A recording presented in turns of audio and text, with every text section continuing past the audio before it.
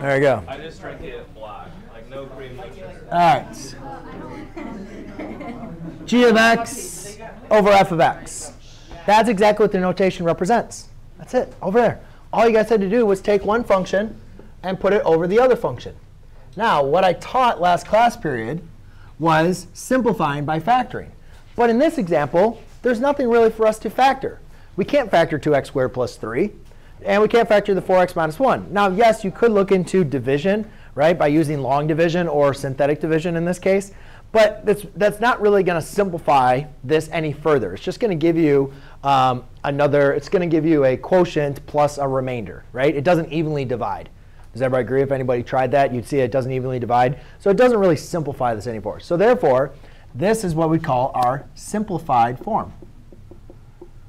Yes, always look to factoring like I taught last class period. Look to see if you can factor it so you can simplify it more. But this case, we can't do that.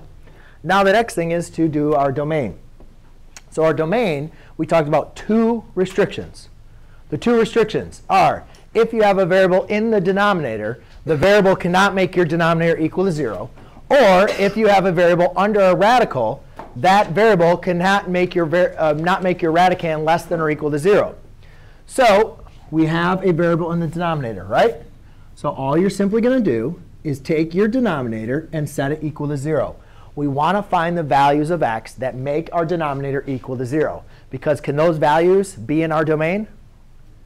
No, those values cannot be in our domain.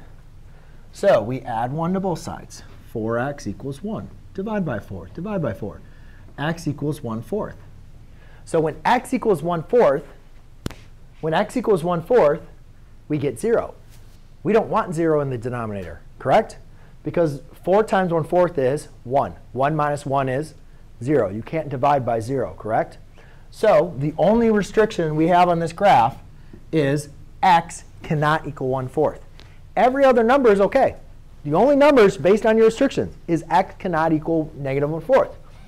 So in this case, you have all real number, or your domain would be all real numbers such that x cannot equal 1/4.